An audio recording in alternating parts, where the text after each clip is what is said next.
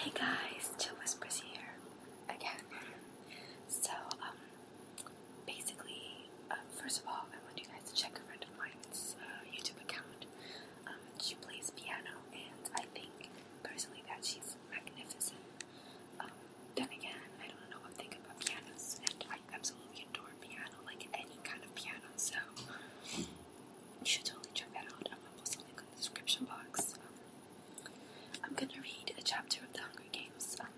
I'm not gonna be whispering now because if somebody wants to understand the lyrics, oh my god, if anybody wants to understand the story, I don't think whispering would be a very good idea. I'll try to speak low though, so here goes nothing. The reaping. When I wake up, the other side of the bed is cold. My fingers stretch out, seeking Prim's warmth, but find only the rough canvas covers of the mattress.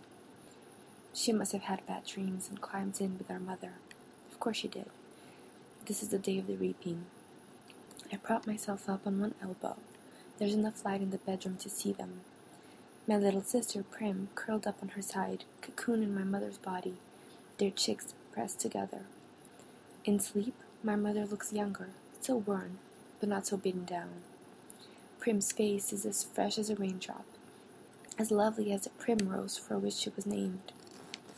My mother was beautiful once too, or so they tell me.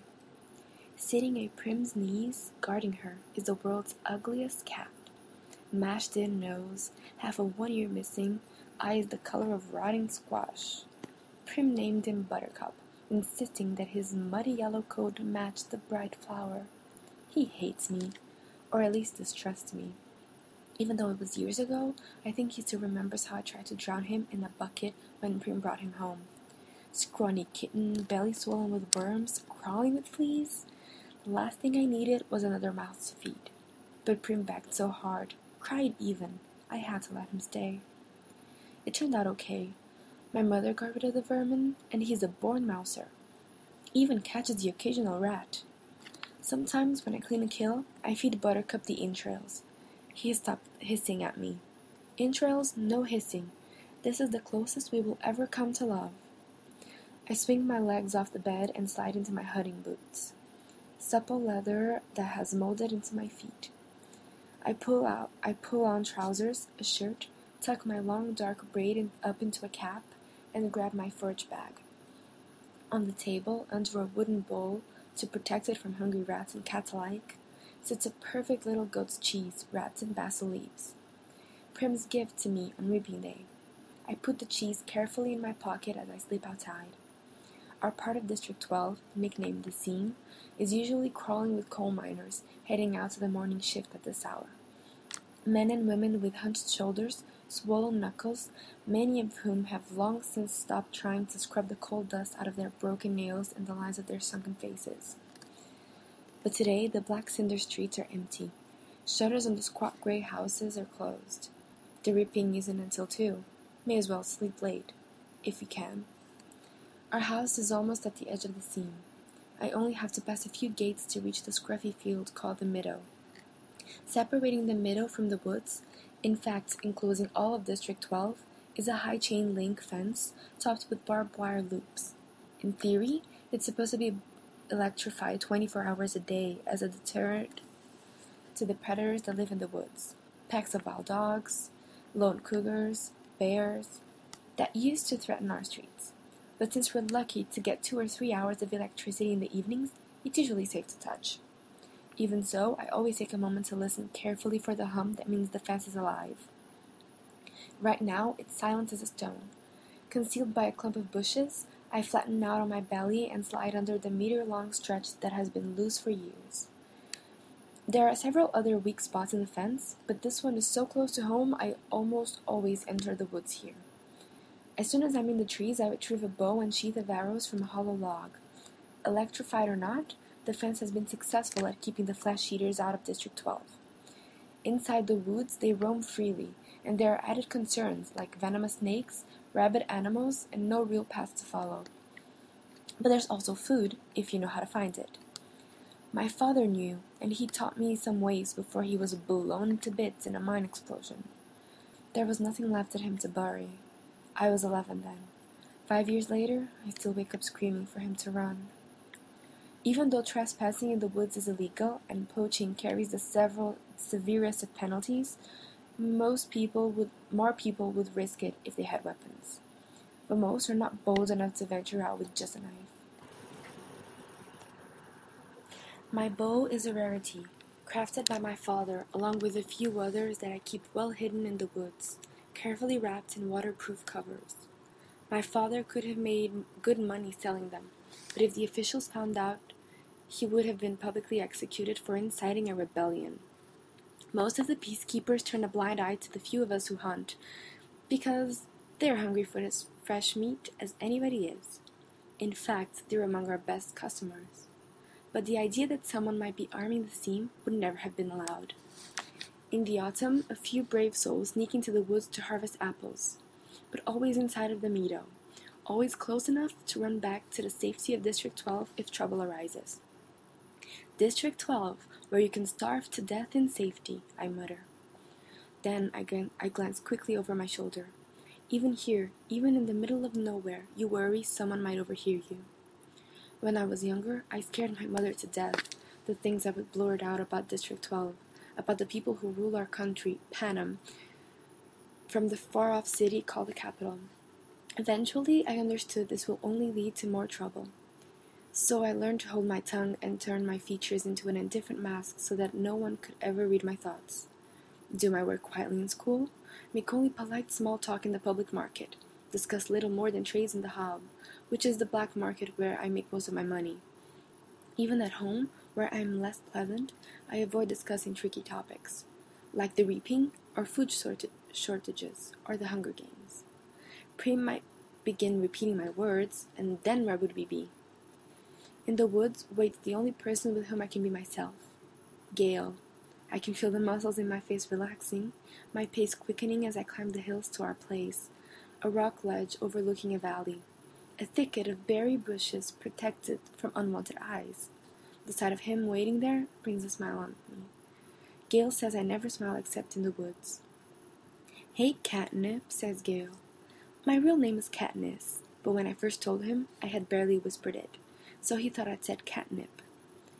Then, when his crazy lynx started to follow me around, looking for handouts, it became his official nickname for me. I finally had to kill the lynx because he scared off game. I almost regretted it because he wasn't bad company, but I got a decent price for his pelt. Look what I shot. Gale holds up a loaf of bread with an arrow stuck in it, and I laugh. It's real bakery bread, not the flat, dense loaves we make from our grain rations. I take it in my hands, pull out the arrow, and hold the puncture in the crust to my nose, inhaling the fragrance that makes my mouth flood with saliva. Fine bread like this is for special occasions. Still warm, I say. He must have been at the bakery at the crack of dawn to trade for it. What did it cost you? Just a squirrel. Think the old man was feeling sentimental this morning, says Gale. Even wished me luck. Well, we are all feeling a bit closer today, aren't we? I say, not even bothering to roll my eyes. Prim left his cheese. I pull it out. His expression brightens at the treat. Thank you, Prim. We'll have a real feast. Suddenly, he falls into a capital accent as he mimics Effie Trinket, the maniacally upbeat woman who arrives once a year to read out the names at the reaping. I almost forgot. Happy Hunger Games! He plucks a few berries from the bushes around us. And may the odds! He tosses a berry in a high arc towards me. I catch it in my mouth and break the delicate skin with my teeth. The sweet tartness explodes across my tongue. Be ever in your favor.